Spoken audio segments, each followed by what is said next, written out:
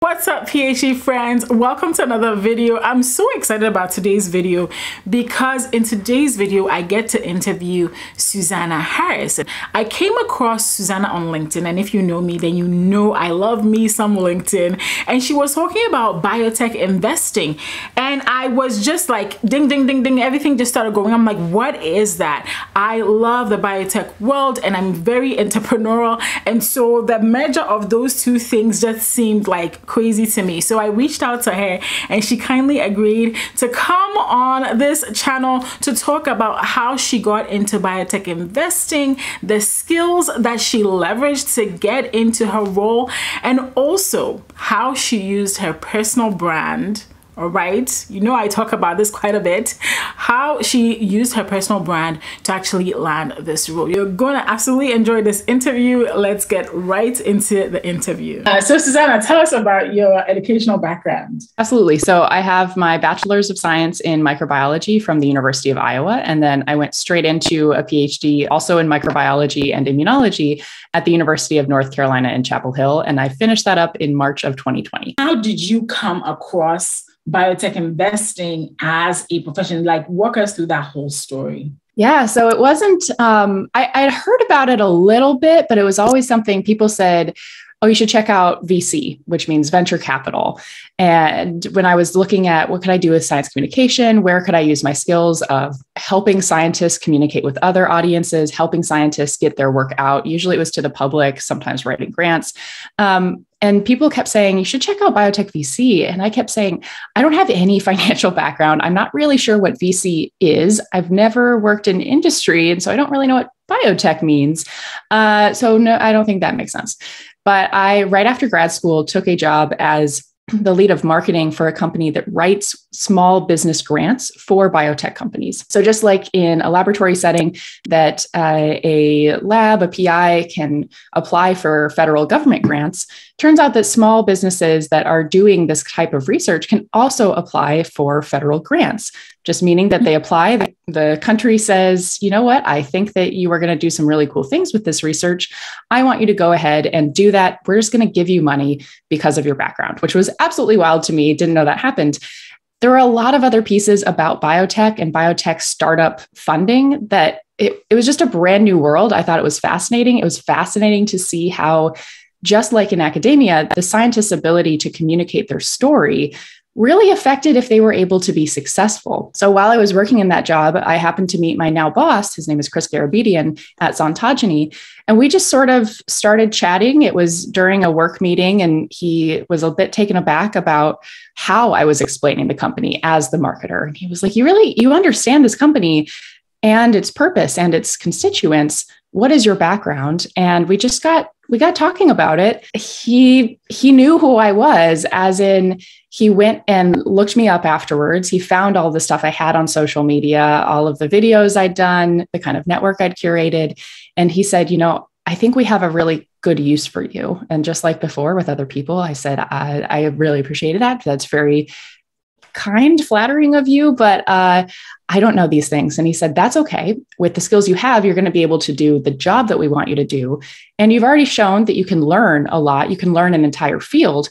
So you're going to be able to catch up on the whole VC aspect. So I kind of fell into it. It was also a combination of I was prepared. During that time, I had learned a lot about what it looked like to fund a company. And I had learned a little bit of stuff about what biotech and biotech VC really was. I love that story so much because, in it, you highlight the fact that it wasn't the fact that you knew all about biotech investing that actually helped you get into the job, but it was using your skills of, and as researchers, as scientists, we are taught storytelling, right? Because you have to come up with data and you have to tell a story about that data. And so using those skills, and of course, you were in a a marketing role, and combining that, he saw, oh, she has potential. And I think that's the biggest takeaway from this part of the story, that right, you don't need to know everything, you just need the basic skills to get started. So thank you so much for that, Susanna.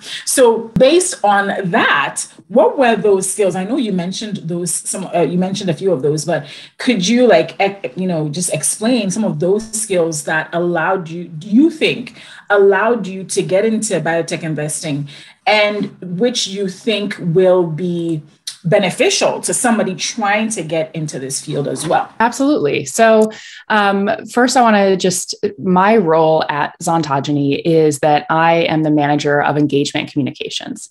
So when I tell people I work in biotech VC, I work in biotech venture capital, usually the assumption is, oh, you're the person going out and giving the money. And that's a really big role of these groups. But just like with any other company, just like with any lab, there are different roles for different people. So our CEO does not go out and search and do diligence on investments, meaning that doing diligence, doing that investment process, it's finding people, it's comparing the landscape, it's learning all of the research. He doesn't do that. Our CFO person who does a lot of the business stuff, he doesn't do that. I do some of the deal sourcing, meaning that I am going out and talking to early career researchers and finding people that would be interested in helping support their company.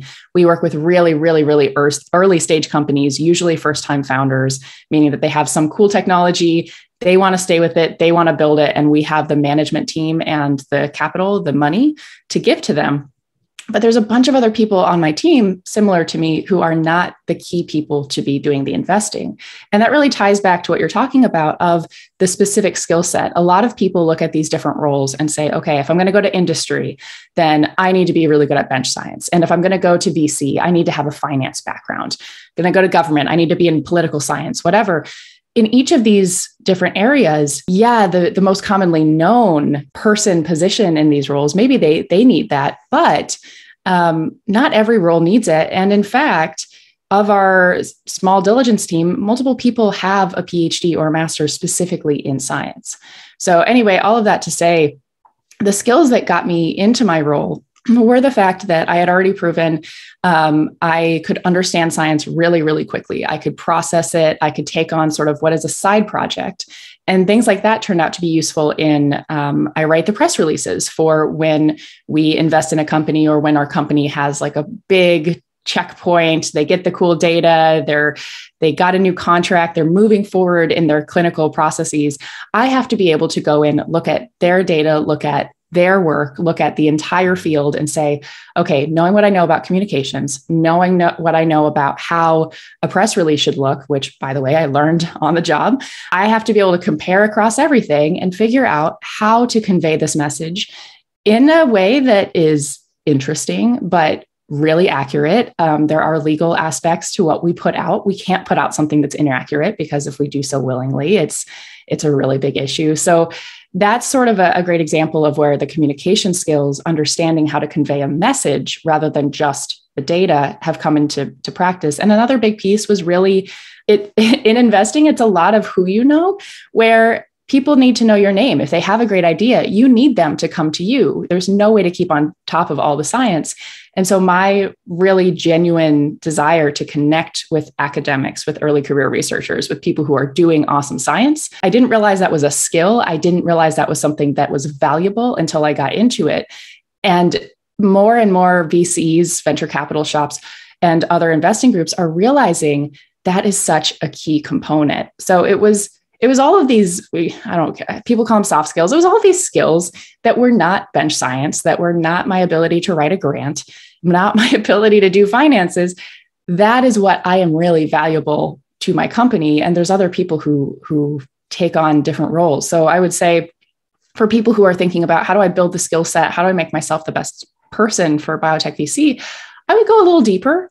I would flip that script. I think a really big kind of corner that PhDs back themselves into, is something that I did for a long time as well, was to think about what's my job title that I want and how do I become that person, rather than thinking of what skills do I have and what skills do I want to build and what role will allow me to do that? What kind of area do I want to be in? If I want to be in investing or entrepreneurship, instead of thinking, how can I be the investor? How can I be the founder? It's, do I like working in a team?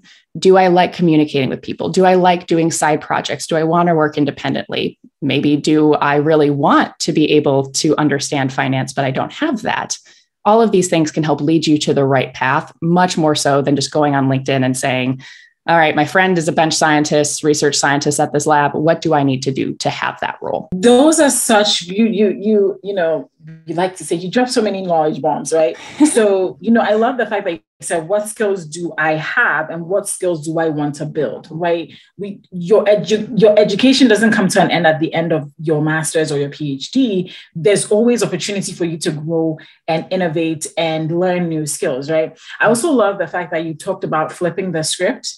And in my mind, I see that sort of, it sounds a little woo-woo and not very scientific, but you know, like your mindset needs to be right. Like you have to flip what you've been told your whole academic career, that if you are a microbiologist, then all you can do is microbiology, right? Yep. You really have to flip that script. And I find that switch, that flipping, is really what allowed me to venture into what I'm doing right now. And obviously it helped you as well.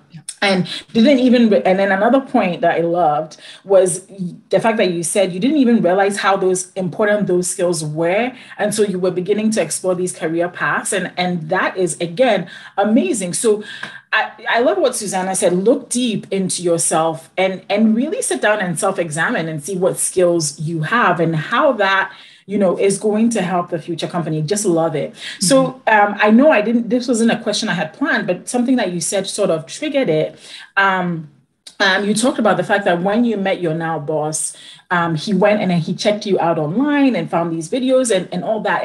And to me, that's personal branding. And that's something I talk about quite a bit. So how much has personal branding played into your career? And for those people that are nervous to like start putting everybody has a personal brand, by the way. You just have to being on LinkedIn or being on Twitter or whatever is just putting it on the internet. So how has that helped you? And how does somebody get started with one? Yeah, I love that you bring that up because it is something that makes people nervous, especially like you're saying with hardcore science. So much of us are trained to be like, where's the data? Where's the data? And there's actually a ton of data on how much your reputation affects your success. And that can be good, bad, or otherwise. But we all have this really cool opportunity to help shape that, help give people the pieces that will put together the image of us in their mind that we're really trying to go for, that is authentic, that is, I'm a storyteller, not I'm a scientist. Those are different things and they're both valid, but I would rather people think, wow, she's really great at science communication versus, wow, she's really great at science. If I was going a different path, it would just be what I highlighted that would change that narrative. And like you're saying, everyone has a personal brand. You can think about anyone else's personal brand at any time. You can think of, maybe you think of your advisor, or maybe you think of a friend, or maybe you think of a celebrity. Think of that person and think of 2 or 3 words that would describe them. Think about who you would describe them to and what you would tell that person if you were like, hey, friend, you should follow this person on Twitter. And they might say, okay, why should I follow this person on Twitter? And you'd say, oh, well, they're really genuine. I think they're funny. And they talk a lot about snowmobiling. That is their brand. Now, whether or not that's what they want their brand to be, that is what they have put out there that causes their audience to think about that and to send them to certain people. In the professional setting, that's the same way, that when you're looking for opportunities or when you're open to opportunities, there are so many opportunities we don't know that we missed, that we don't know that we got for little reasons, where people will reach out and say, hey, I saw on your website, you say that you do this. Are you interested? There's no way that they would know that unless I put this thing out there. That's oftentimes how I get opportunities for workshops or for interviews. Or like you were saying, we connected because of LinkedIn, because I was talking about something I cared about. And that's really where I ended up with this kind of, I don't know, portfolio or cache of things that I have done that my boss found, was that I pursued the things that I wanted to do that felt like I was going to get better at, of interviewing scientists on YouTube channel, creating Instagram and Twitter presences, creating this thing called PhD Balance, which is a support network for graduate students. All of these things I didn't necessarily know were going to to be important or tie in. You really never do. But all of these really work towards helping me figure out what I cared about, helping me figure out your brand, and ultimately, if you do something you love enough and well enough, oftentimes you get to a point where you can get paid for that thing. Absolutely. I totally 100% agree with everything you said. You do end up getting paid for it, because apart from, and I recently gave a talk at a university, and I was saying this, I'm like, yes, you're going to get job opportunities, but the one thing that I guess I'm not too surprised, but has surprised me about building a personal brand, and in this part, just in about a year or so, is I've been invited to speak at universities virtually. I've gotten on podcast interviews that I never thought I would get on, right? Like these are big podcasts. I don't know. And in the past, I had looked at those podcasts and been like, oh my goodness, it would be amazing to be on that. And then out of the blue, they've invited me to be on that podcast, or, getting paid for speaking and stuff like that. Like, it opens up so many other doors of opportunity that you don't even realize that, oh, wow, like, this is something somebody would actually pay me for. So building a personal brand does just so much for you. Than even just getting a job is more than enough, but just the other things that come with that are amazing. Well, Susanna, this is such a great conversation. Thank you so much. So if people wanted to find you and follow you as you talk about BIOTECH VC, where would they find you? Sure. So you can find me pretty much across every social media platform at Susanna, Susanna, the letter L, Harris, Harris.